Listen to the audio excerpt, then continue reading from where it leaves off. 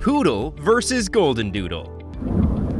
Are you looking for a new dog to add to the home? If so, you've probably been recommended countless breeds from friends, family, and maybe even coworkers. Yes, when it comes to picking out a dog, everyone has an opinion, but ultimately, it's up to you to decide what's best for you and your situation. Two dog breeds that commonly get brought up in discussion for both veteran and new dog owners are the Goldendoodle and the Poodle, which are some of the most popular dogs in the world at the moment. Both offer a unique and extremely fulfilling experience for pet owners, but which one is right for you? We're going to try and help you out with that as we roll out our official 2023 Poodle versus Goldendoodle breed comparison. Stick around until the end to hear our verdict, and before we get started, make sure to leave a like and subscribe to our channel. We're very excited to break down two of the coolest dog breeds out there, and so let's get right into it. Defining the dogs. Poodle. The Poodle is a dog breed that is best described using words like glamorous, classy, and timeless. For well over 100 years, the Poodle has been at the center of the dog world, and as we'll get into in just a minute, a huge part of the doodle craze we have been experiencing for the last 20 years. Poodles got their start back in Germany, where they would help with hunting and spent most of their time in the water. In fact, the name Poodle is actually based off of the German word for puddle as well. Poodles can spend so much time in the water because of their unique coat, which is not made up of fur like with other dogs. Poodles are hypoallergenic, and they have hair, sort of like humans. This hair is non-shedding, and this trait is very much sought after for people that have pet allergies or who just don't want to keep up with all of the shedded dog fur in the home. Besides their genetic advantages, Poodles are also renowned for their high level of intelligence, great temperament, and ability to interact with children really well. For many, the Poodle is the gold standard for dogs. But what does the Goldendoodle bring to the table? Defining the dogs, Goldendoodle. If the Poodle is a classic, then the Goldendoodle is the new big hit. This crossbreed has absolutely dominated the 21st century in terms of popularity. And when you think of who it gets its genes from, it makes a ton of sense. Goldendoodles are made up of Poodle and Golden Retriever genes, and it's usually more of the former than the latter. If you pick up a Goldendoodle, you can be reasonably sure that you're going to get a smart, friendly, and pretty goofy dog that will get along with the whole family. They may not have the style or grace that the Poodle commands, but they will absolutely melt your heart with how much fun they have in every moment of their lives. Comparing size. Now that we've met both of our dogs, it's time to put them up against each other so you can start to see how they size up with one another. And speaking of size, let's start by looking at how these dogs look when they grow up and what kind of options you have in terms of height and weight. Standard Poodles can clock in around 50 pounds at the smaller end and 70 pounds at the larger end. But that's not your only option here. There are toy Poodles out there weighing only 10 pounds, and so you can pick the one that suits your lifestyle best. When it comes to Goldendoodles, there is a little more variance there, which is both good and bad depending on how you look at it. Since the dog is a cross between two breeds, determining the exact size will come down to what generation the dog is, as well as how accurate the breeder is able to get. Goldendoodles tend to be a little bigger than their purebred counterparts and can come in at over 60 pounds. But the popularity of the breed has made it pretty easy to find Goldendoodles both bigger and smaller than that size. For reference, there are three major versions you can choose from with the Goldendoodle: Standard, Medium, and Mini, with the last option being classified as anything less than 30 pounds. Overall, both the Poodle and the Goldendoodle are popular enough that you will probably be able to find the perfect dog for you no matter which you choose, although the price may fluctuate depending on factors around some of the rarer sizes.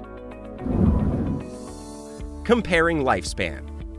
For large dogs, both the Poodle and Goldendoodle have excellent lifespans, which is great news. The standard Poodle, when raised in proper conditions, can live between 12 and 15 years, while the Goldendoodle boasts a similar lifespan of 10 to 15 years. The range you see is due to a variety of factors, but being careful with which breeder you pick from and making sure they're legit will go a long way here. Size does play a role here too, so picking a smaller dog may help you keep your furry companion around for well over 15 years in some cases. We've also listed some health issues that both the Poodle and Goldendoodle tend to suffer from. Most of these health issues are the result of either improper care or more likely a mistake on the breeder's part, and so as long as you are vigilant and mindful that these can pop up, you're most likely going to be okay. Comparing appearance. While there are clearly some poodle characteristics visible on the Goldendoodle, they are very different in terms of appearance, which is a big factor to many potential dog owners. The poodle is traditionally a lean, lanky animal with a deep chest and long nose. The poodle can be all one color or a combination of colors, which is referred to as party colors. The poodle coat is curly, kinky, and will require frequent brushing and grooming to avoid matting and tangles. Poodles are considered to be very striking and stoic dogs, and are potentially the most recognizable breed on the planet. The Goldendoodle is almost the opposite of the poodle in many ways, and doesn't have the same kind of coat variances that you would see from a poodle or even a labradoodle. Goldendoodles can vary in appearance depending on how much retriever they have in them compared to the poodle, and often have big faces and broad bodies. Goldendoodles usually have tan hair and often pretty curly coats too. The Goldendoodle is often described as looking like a big teddy bear dog to many, and they have definitely become pretty recognizable today with so many running around. Comparing the grooming experience. While it's nice to not have to clean up after a shedding dog all day, both the Poodle and Goldendoodle require extensive grooming time as a result, and they can easily be classified as high maintenance in that regard. Even if you are taking your dog to the groomer every 4 to 6 weeks, that will not save you from daily brushing sessions to make sure your dog's hair remains untangled, and that commitment is non-negotiable if you pick up one of these dogs to bring home. There are a few things you can do to make the process easier on yourself, like investing in a good dog shampoo and brush are great examples.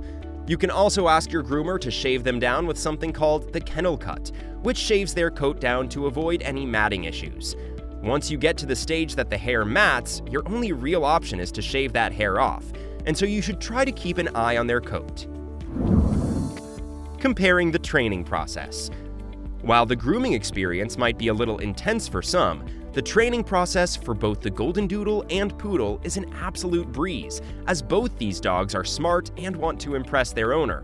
They also both love treats, which makes it easy to teach either dog tricks, commands, or really anything you want to try.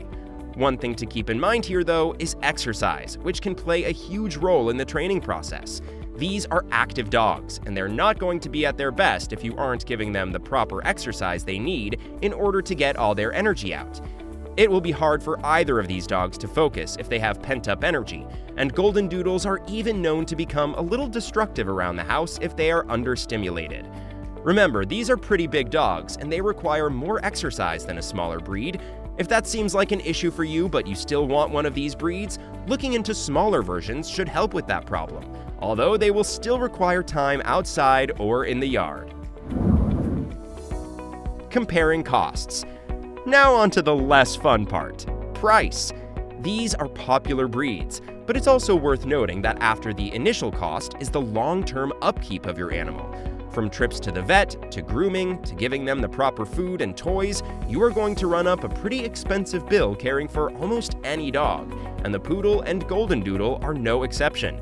There are also plenty of unexpected costs to consider, like emergencies that may come seemingly out of nowhere. What we're trying to say is that cost is going to come up with either breed, and you should consider this a long-term investment of both your time and finances before pulling the trigger on a big decision like bringing in a new member of the family. Before we reveal our thinking on this dog breed comparison, we want to hear from you, and so make sure to leave a comment on your preferred breed below.